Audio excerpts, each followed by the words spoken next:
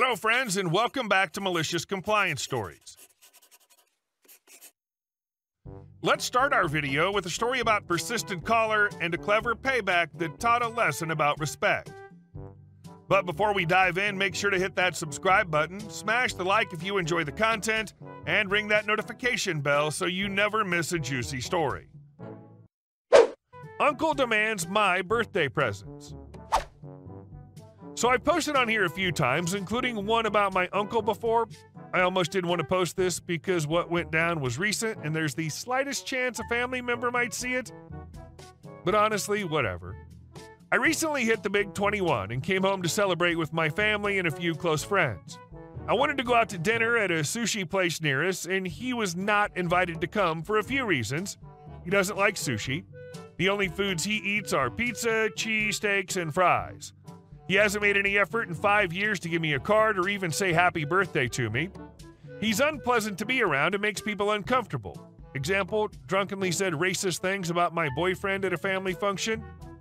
He's a gross eater, doesn't know how to chew with his mouth closed and makes loud grunting noises while he eats. That morning I had breakfast with my family at a diner. While there, my grandparents told me he wanted to call/see me that day to say happy birthday. I didn't say anything and let it go. If he really wanted to contact me, he could. And it wasn't my responsibility to come to him on my birthday. The day goes by and I never hear anything from him. That night, we go out and eat. It was awesome. They even brought out a birthday tray with cut-up fruit and ice cream. On the way out, my grandma gets a call from my uncle, and when she hangs up, she told us he was yelling over the phone and demanding she come get him so he can come over to our house with everyone else since he didn't get invited to dinner. I didn't want this at all, but my grandma insisted. I just let him come and watch me open a couple presents and eat cake, so I begrudgingly said, okay. We get back, and while my grandma's still out getting my uncle, I start to open a few things while everyone chats. When my uncle finally does arrive, it's clear he's been drinking beer for a while now as he bursts through the door and immediately starts shouting. He sits down in his seat near me and says, "What's with all these presents for?" "Which one's for me?" as he starts grabbing things and starts to rip off the paper. My dad tells him to stop. "That isn't for you." My uncle keeps going, tearing off the paper on a wine bottle and saying, "She's too young to have this anyways. I'll just take it." My dad ends up, pulls him away, and tells him he has to go, and my uncle starts shouting, "Don't bleeping touch me." My grandma ended up having to pull my uncle away so he wouldn't start a drunken fight in the dining room, and he storms out the back door to light a cigarette. My dad locks the door on him, and my grandma has to go outside and take my uncle home. He never even bothered to say happy birthday to me. Sorry that happened to you. Glad everyone stepped up to get rid of him so he didn't ruin everything for you. Happy belated. And our next story. And our second story. Neighbor stole my plants. I'm a self-professed and admitted plant fanatic. Proud of it. Since the time I was 5 and successfully got some beans to sprout in a Tupperware container to now, my plants are my pride and joy. One of my oldest plants is a 15-year-old succulent, Haworthia zabrini variegata, if you're curious. I got it when I was 10 for my birthday from my grandpa. I've looked after it ever since, and it's a beautiful and large plant. It even won a few awards at cacti and succulent shows. I told you I was a plant nut. It's not only my pride and joy because it's so unique, but it has great sentimental value since my grandpa gave it to me. He passed away 2 years ago.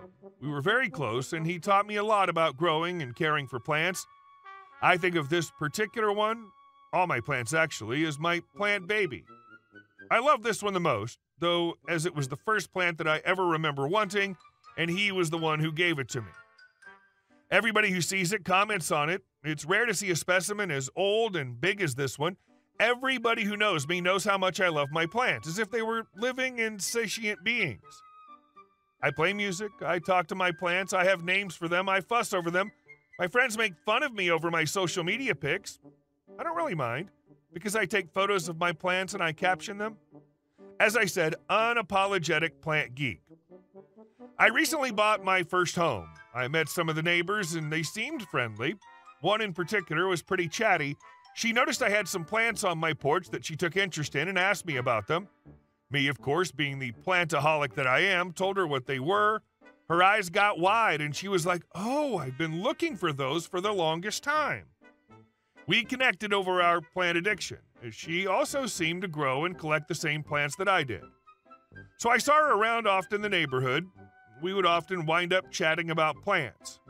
One day, on a whim, I invited her in to show her my collection scattered around my house. She saw my haworthia and oohed and awed over it. She asked me if she could take it offset, and I said no. That doing so was out of the question. For people who don't know, succulents, this particular kind, grows into a mound as it gets older. Each offset grows tightly next to another one. Taking an offset leaves holes in the plant, and you just don't do that with a show plant like the one I have.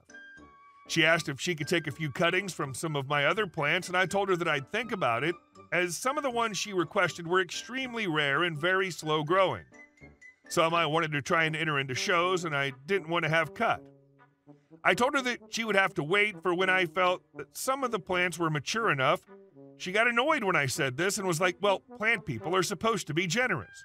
I replied, "Yes, we are," and went on to explain that the ones she was asking for were some of my rarer plants and that I didn't want to divide or take cuttings of them just yet.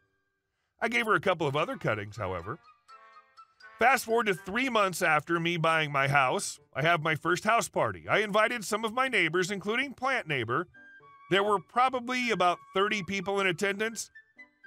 The day after the party, I made my daily rounds on my plants. I noticed that a chunk of my beloved haworthia is missing. I was like, what the hell happened? I went around and looked at my other plants, and another 7 plants also had evidence of cuttings being taken. I have a very rare variegated monstera that has some unique leaves on it. One of the best looking leaves, almost all white, on that plant had been removed. A gardenia tree had an end of a branch taken off. My Pilea peperomoides had a few offshoots missing. My Sansevieria cylindrica, which had 6 stalks, now had 1 missing. A branch of hard-to-find Arabian jasmine was cut off. I called my best friend who was at my party. I sobbed on the phone telling her about what happened to my plants, and I couldn't believe what happened. She said that she saw that plant neighbor walking around in my house alone throughout the party, but didn't think anything of it. I didn't know how to react, as I have a hard time believing another person who loves plants as she claimed to could do this. My mind was all over the place between processing that a number of my plants had been damaged, as well as racing over who could have done this to me and my beloved plants. Just a few minutes ago, my best friend called to tell me that she was stalking that Plant Neighbor's Facebook page. Apparently, Plant Neighbor recently posted about how she was so excited about getting cuttings of some hard-to-find plants in her trade. She listed 3 of the plants that I had discovered damaged after my party. Extremely rare ones that aren't easily found, and especially in a trade. She didn't post photos, but the circumstances are too similar. She had wanted cuttings of the very same plants that she now had that I had refused to give her at that time. Now I'm very certain that it was her who took my plants. Add to this that when I tried to find her on Facebook, I couldn't. She has blocked me, so I can't see her at all. But my best friend knows her name, although she doesn't know who my best friend is, and can see everything she posts.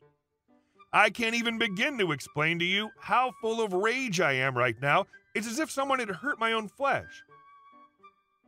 So in general, if it's a rare item like an old tree or plant, you can actually sue for the value, which is upwards of $100K US. The problem now is that you stated your plants are rare, but rarity may not mean it's worth a higher amount of money.